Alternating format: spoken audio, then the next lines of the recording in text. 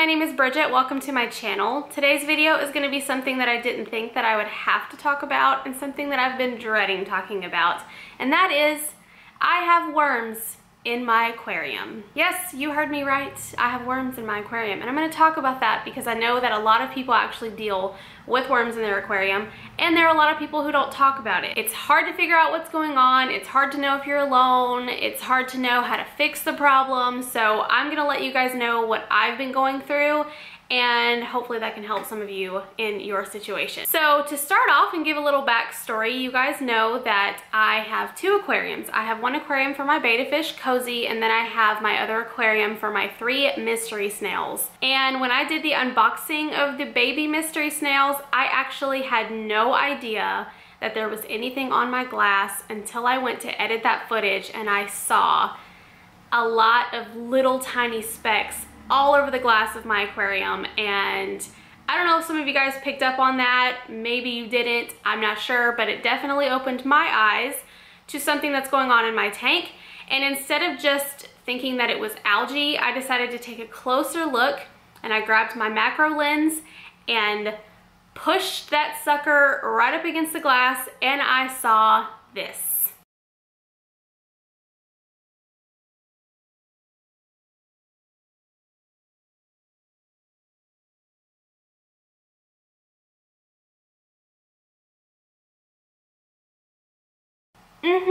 Did you see what I'm talking about? There are tiny, microscopic little white tubular worms all in my aquarium. Of course, that's something that's gonna startle, I think, anyone, and I started Googling, trying to figure out what's going on. What are these little worms in my tank? What did I do? At first I thought, you know, maybe it came from something snail related, but like I said, I noticed in the footage that they were already there and I had no idea. So I knew that it did not come from the baby snails. So when I started to look on Google and figure out exactly what's going on in my tank, I found out that there are quite a few different worms that end up in aquariums. And you know, you're setting up aquariums, so you think this is gonna be a fun little hobby. No one talks about anything bad going on. It's just fish, it's just snails, it's fun, it's perfect, nothing goes wrong.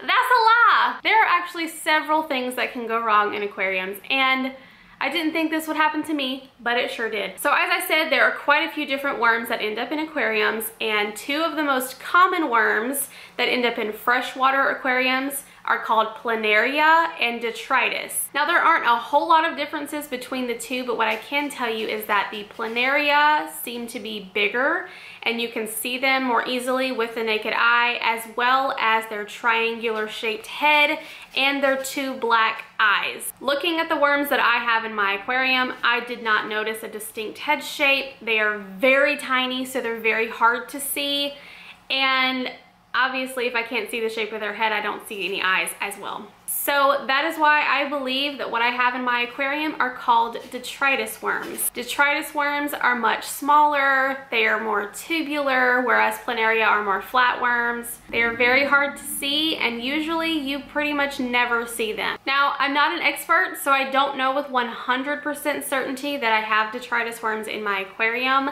It just seems to make the most sense. So when you're dealing with these types of worms, one thing to remember is that worms in an aquarium are extremely common. So I immediately thought that I was doing something wrong. I'm disgusting. My tanks are filthy. What have I done? It's nothing that you did wrong. It's nothing that makes you disgusting. You know, I'll talk about all the reasons why they show up in a minute, but just know if you find worms in your aquarium, number 1, you're not alone. Number 2, it's completely normal. So when treating these kinds of worms with planaria, planaria tends to be more of a parasitic type of worm, and that usually has to be treated with some sort of dewormer, which can often cause a complete wipeout of your aquarium, and that's including the fish or the snails or shrimp or anything that you have in there with it. When you're dealing with detritus worms, basically they multiply super fast, but they also can diminish super fast, and it's just from changing up what you do a little bit and making sure to try and eradicate them as best as you can, and eventually with some of the changes that I'll talk about in a second, They will just take care of themselves. So now let's talk about what the detritus worm actually is. So detritus is a term that means any kind of waste or debris. So when you think about a detritus worm, obviously with detritus meaning waste, it's basically saying they're a waste worm. And that means that they feed on waste and debris and grossness. So naturally you're gonna think, okay, you have detritus worms in your aquarium, that means your aquarium is nasty.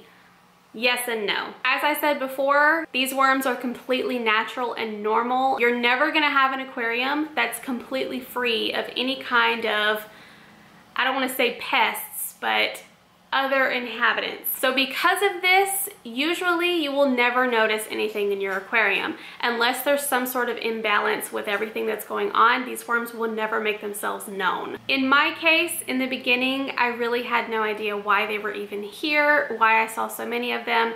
But once I started to do a little bit more research and started to try and clean them out, I quickly realized what I was doing wrong. So when these aquarium worms make themselves known, it is one or two of a few different reasons. There could be an imbalance in your water quality or your water parameters, meaning that there's improper levels of ammonia or nitrites or nitrates. There could be chemicals in your water that are throwing things off. There could be an imbalance of temperature, oxygen level, just all sorts of things based around your water parameters that could cause them to have a spike, make themselves known, and try and figure out for themselves how to live a better life, because they're trying to live in your aquarium whether you like it or not. I definitely don't love it. I wish they would find their own house, but they can't. They live in my aquarium, so they're just trying to figure out how to better live their lives as well. So as an extension of that first point, there is low oxygen levels.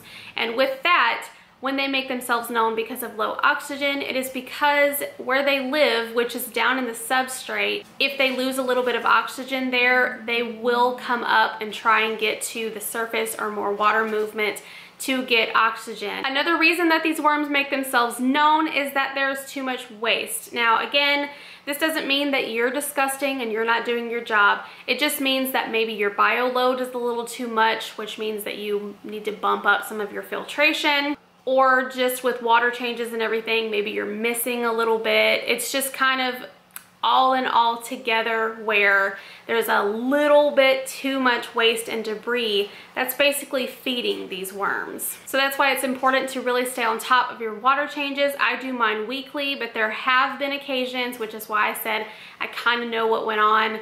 There have been occasions where I've skipped, you know, to about 10 days versus every 7 days. And it's not a huge deal. My tanks have really great filtration, but every now and then towards the bottom, just like with this aquarium and my substrate, things get stuck. I miss a few pieces, la-di-da. Now there are a few other reasons why these worms make themselves known, but one of the most common, and the last one that I will be discussing, is that you are overfeeding. So when it comes to feeding your animals, if a lot of that food ends up making it to the bottom of the aquarium, then that's where the worms are gonna come around and try and eat that.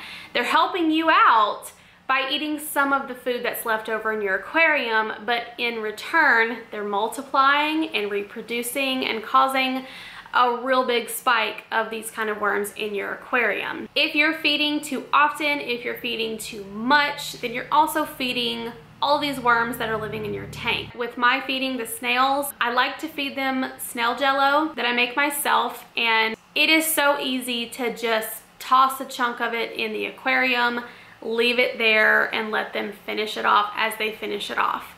This is how I knew that I was doing things wrong, because I wasn't actually removing any uneaten food after a day or two.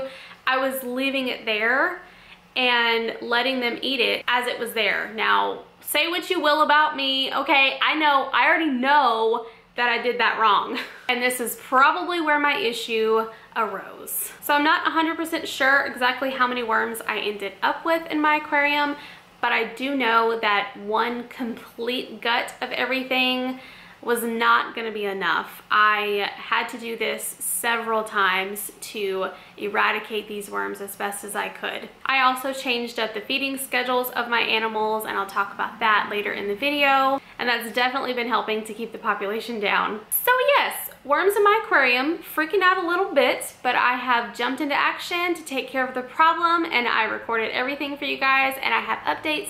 So if you want to know how I took care of my detritus worm issue in my aquarium, then keep watching.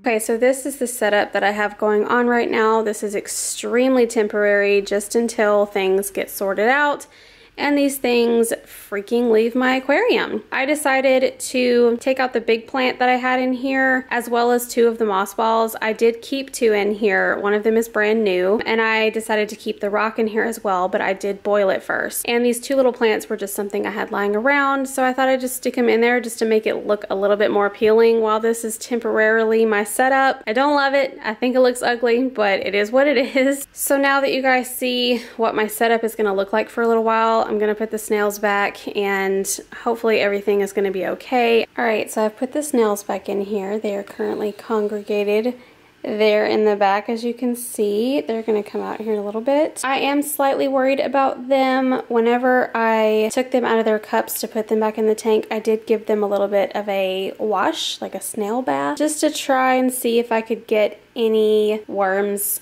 off of them, if they had any. I don't notice anything coming out of them internally, so that's why I think that these are just the type that just live in the aquarium instead of being actual parasites. I don't know the best solution for this just yet. This is just my first time doing this, and if there's any changes, then I will update you. But as for now, here's what I have set up, and the snails are in there, and I'm gonna give them a couple days before feeding them, and then we'll see what happens next.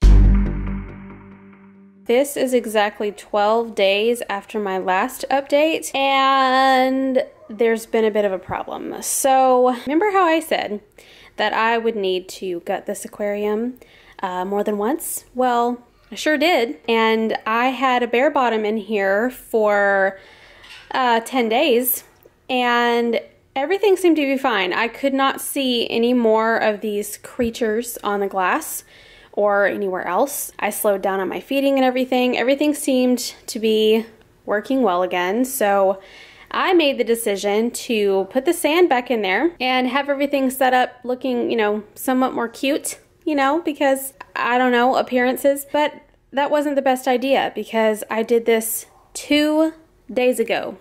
2 days ago. And I already have quite a lot of these things on my glass again. And I also discovered that Cozy has some in his aquarium, so I have also had to gut his aquarium. I don't know what to do. But really quickly, the snails are doing fantastic. They don't seem to mind that anything is in their aquarium, which I don't know why they would anyways, but yeah, they're doing fantastic. It's just figuring out what the heck these worms are and how to get rid of them. Fun times.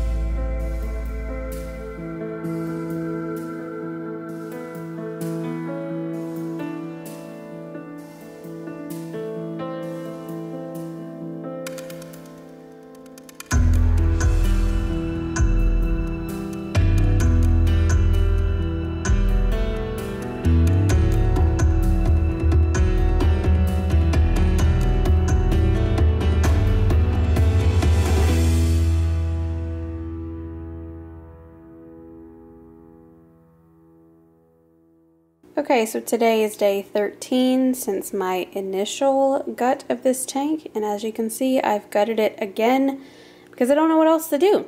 So this time, as boring as it is, I'm going to leave them alone in this tank with no plants, no rocks, no substrate, nothing but their water and them. And that's what I'm going to do for a little bit. It's not enriching for them whatsoever. It makes me feel really bad, but I can't think of anything else to really do at this point until these things go away. So this is where I'm at, and I'll give you an update as I have one.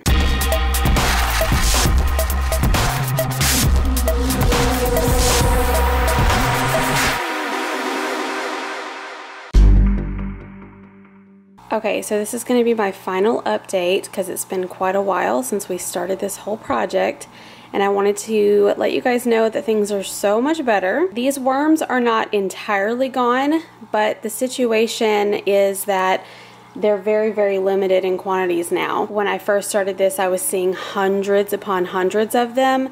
I'm only counting like 3 to 5. And that, like I said, is really not a huge deal. If you have a couple of them in there, it's not going to hinder anything in your aquarium. So seeing a few versus hundreds is really not anything to worry about. So what I ended up doing, as you can see, is I removed all the moss balls so that there's no more living plant in here for now. I plan on replacing those later, but it's really not a big deal to not have them in there right now. I completely changed the substrate to a fine sand by Carib Sea, which I love. I replaced the plant that I had originally put in here with a brand new one. I kept my rock in there after I bleached it. I also added an air stone just to keep the water moving and add a little bit more oxygen in there so that these worms don't start to fight for oxygen with my creatures. And then over here in the corner, I have this little glass dish that's shaped like a leaf so that I can put their food and their calcium on there, because this sand is so fine that sometimes the food will just become covered in the sand, and this way they can actually eat it without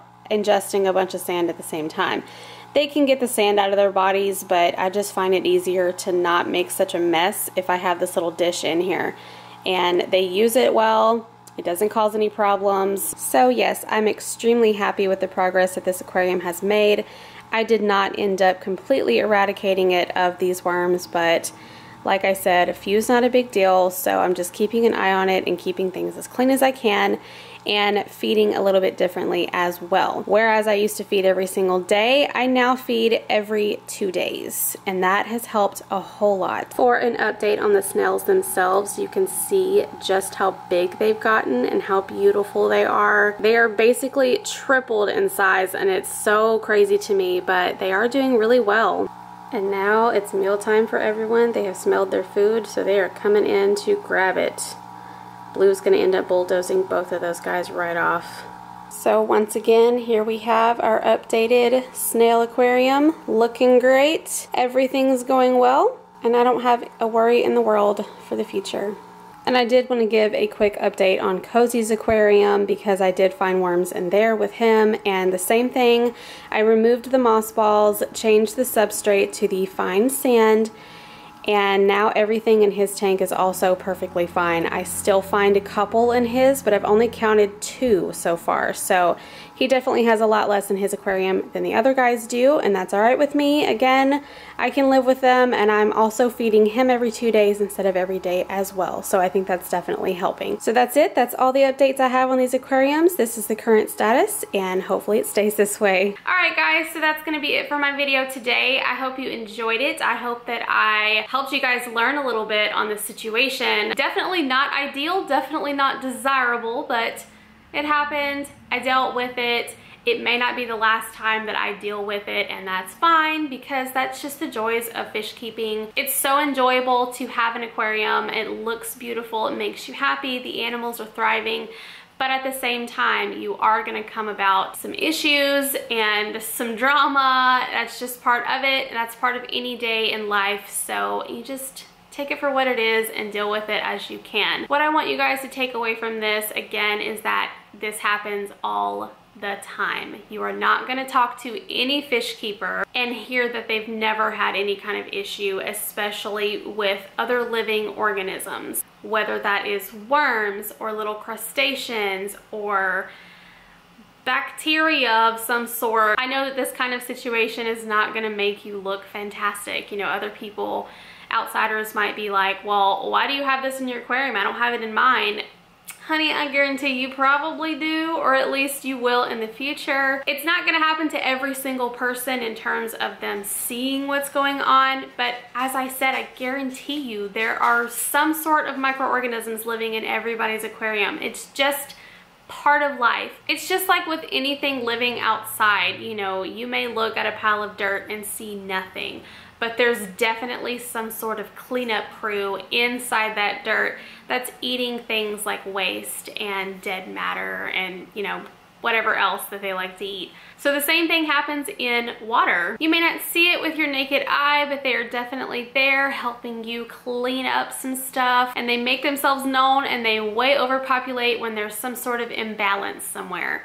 So just as long as you kind of do a trial and error situation and figure out what exactly is going on, then you can definitely help the problem. In this kind of situation, it's basically impossible to fully eradicate the worms, but living with a handful versus living with thousands is a whole lot better. I'm sorry that I don't have any information on any other kind of aquatic worms. Maybe in the future, I don't want to deal with it, but maybe in the future something will come up where I have to do something a little bit more drastic. I don't want planaria in my aquariums, but if I do, I will let you guys know. I will film that process and figure out what's needing to be done for that. But for now, I have detritus worms, and here's how I figured it out.